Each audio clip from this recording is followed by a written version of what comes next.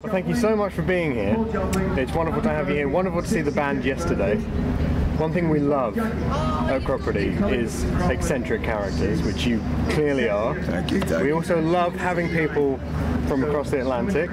You've come all the way from New York. New York. Yeah. And so being at a festival over here, how does that compare to doing festivals over in America? Well, for me, you know, because it's a Fairport festival, it's a very magical idea for me. You know, I was a big fan of Fairports in the 60s and 70s, you know, and especially the early stuff, the 60s stuff, you know. So when we came over here to tour, we've toured many years over here, and like low key most of the time. We did Glastonbury. We jump up every once in a while, do something big, and then go play the punk clubs and such, you know. But people kept saying, you got to play Cropredy, you got to play Cropredy.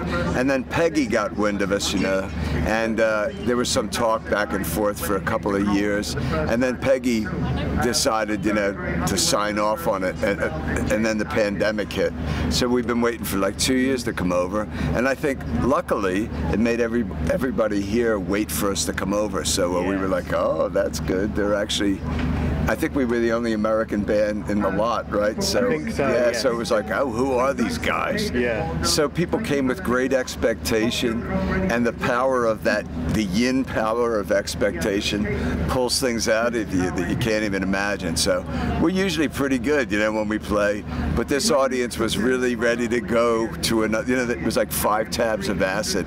Here, we're going to take you somewhere, and it flew, you know. I think that might actually be one of the sort of benefits of people having to wait so long. Yes, yes. People have had that time to get familiar with. Yes. There's always people, you know, they announce the bill and you look at who are yeah, you know, it was a setup by the universe for it to be this way, you know. Yeah, in a strange roundabout way, yes. We did a BBC interview this morning, which we figured was going to be, you know, in some tent.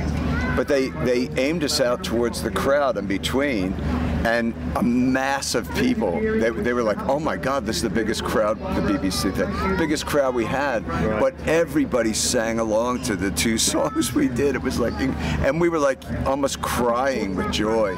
There's such a, you know, an amazing synergy between the audience and yourself, you know.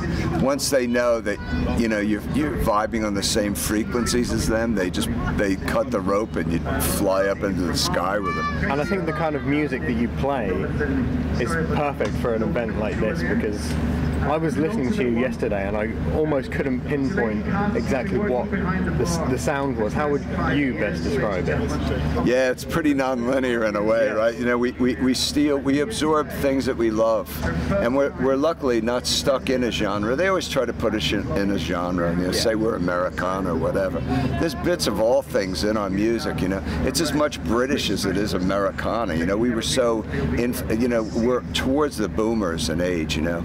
So the British invasion affected us, and the British invasion was stealing from the black uncles in America, you know. It's like, it's a big mix of the family trying to find their way back to each other.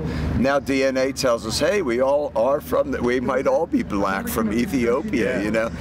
We lost something and we divided into a bunch of factions, but culture is bringing us all back together. So our music's very non-linear, and it absorbs from every, you know, the Temptations affected as much as the Beatles, as much as Hank Williams, as much as anything, you know.